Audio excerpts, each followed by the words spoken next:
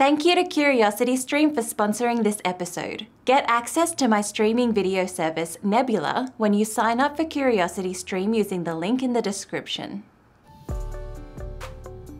Hello, welcome to Up and Atom. I'm Jade. What if I told you that there's a mathematical technique where you can prove that you're right without even telling anyone what it is that you're right about?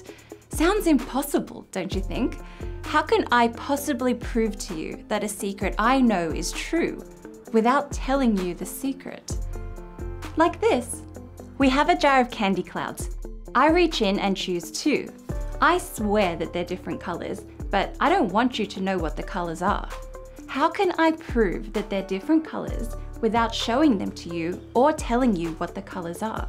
Feel free to pause the video and think about this if you'd like. Alright, I put the candy clouds under 2 cups. When I close my eyes, you either switch the places of the cups or leave them. Then I look at what's under the cups and tell you correctly whether you switched them. After I guess correctly once, you aren't going to be very convinced, right? My chances of guessing whether you switched them were 50-50 or 1 in 2. So we do it again. Because the statement I'm proving really is true, the candy clouds really are different colors, I'm right again. Now the chances of this being a fluke are 1 in 4. We can keep going as long as you want. If you want to have a less than 1% chance that I'm lying to you, we'd only have to repeat this 7 times. If we repeated the swap or don't swap routine 100 times, the chances of me answering correctly every time without knowing the candy clouds were different colors is less than 7.89 times 10 to the power of minus 31. Practically impossible. This number isn't actually 0, so I haven't given a mathematical proof that I can't be lying. But if you aren't satisfied, we can keep going until the odds that I'm lying are smaller than any non-zero number you choose. Then we say that I have proven that I know a true secret, and you have verified that I know a true secret. We didn't just find this on a piece of paper somewhere, we interacted to construct this proof. Our Candy Cloud game satisfies all the requirements of what's called a zero-knowledge proof. A special type of interactive proof in which one party demonstrates they know something without giving away any information. In our example, I was the prover and you were the verifier. I proved that I had the secret by answering all the questions correctly, and you verified it by knowing whether you had switched the cups and therefore knowing what the answer should have been, swapped or not. Now let's think about how we did this. To know that we'd be able to construct a zero-knowledge proof, we both had to be honest. I was telling the truth. I really did know the secret that the candy clouds were different colors.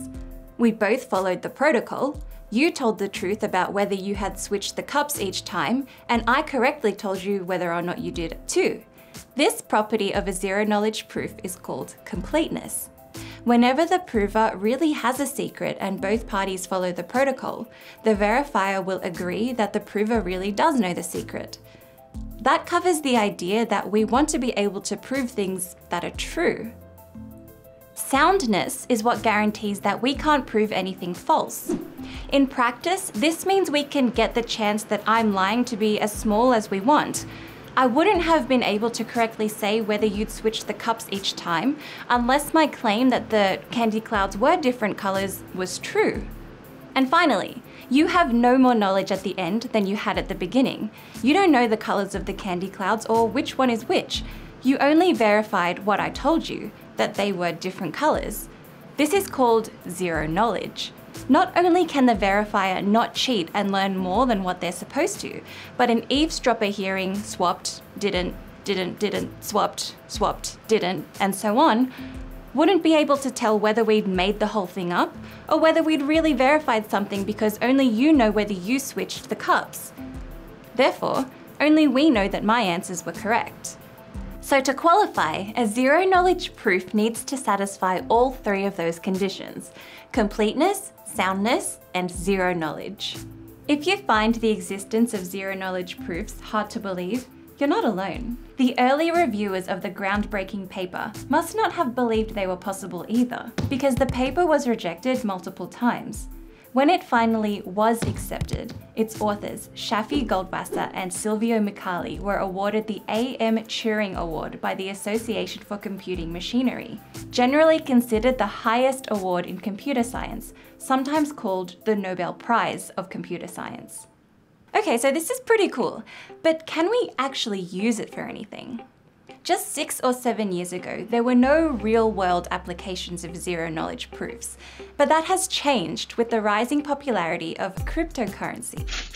For the very first cryptocurrency, Bitcoin, the inventor essentially had to make a choice between trust and privacy.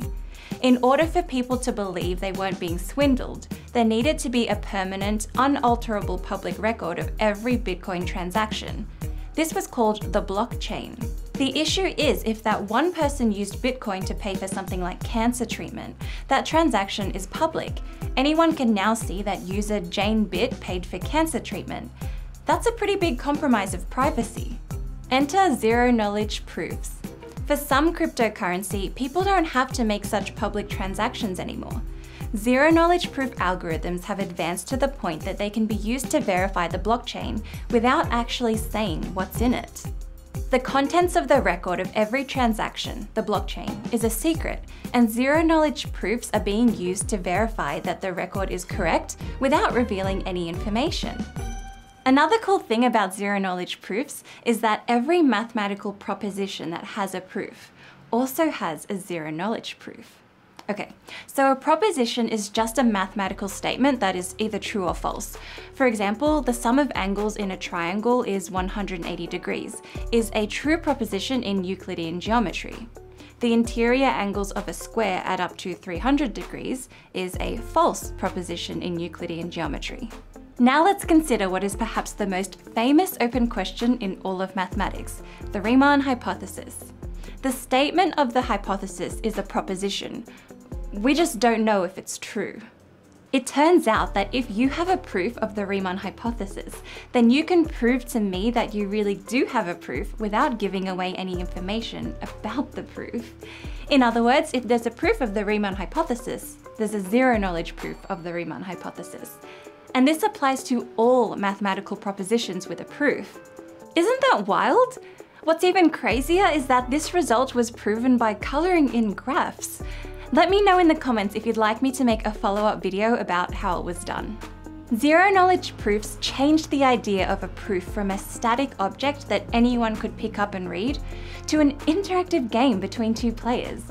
This is a fundamental advancement to computer science and cryptography. I have a confession to make. For someone who spends their days reading about computer science, I know embarrassingly little about cryptocurrency. Studying for this video was the first time I learnt what the blockchain actually was. Anyway, I got pretty curious and wanted to get with the times, so I found a really nice documentary on CuriosityStream called The Blockchain Revolution.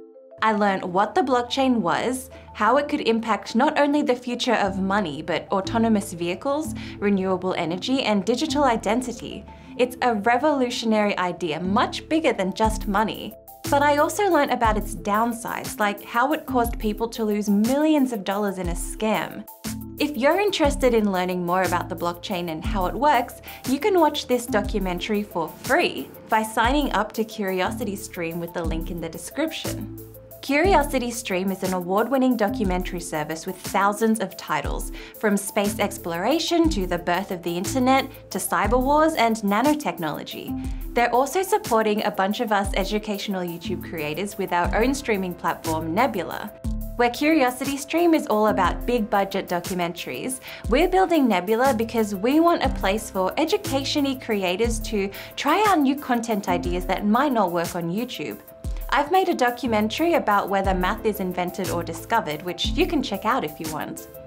CuriosityStream loves independent creators and wants to help us grow our platform, so they're offering Up and Atom viewers free access to Nebula when you sign up at curiositystream.com/upandatom. They're also offering a 26% discount to Up and Atom viewers, so that's 2 streaming services for just $14.79 for a year. By signing up to CuriosityStream, you'll be helping not just me, but the entire educational community. Thank you for watching, and thank you to all my Patreon supporters. I'll see you in the next episode. Bye!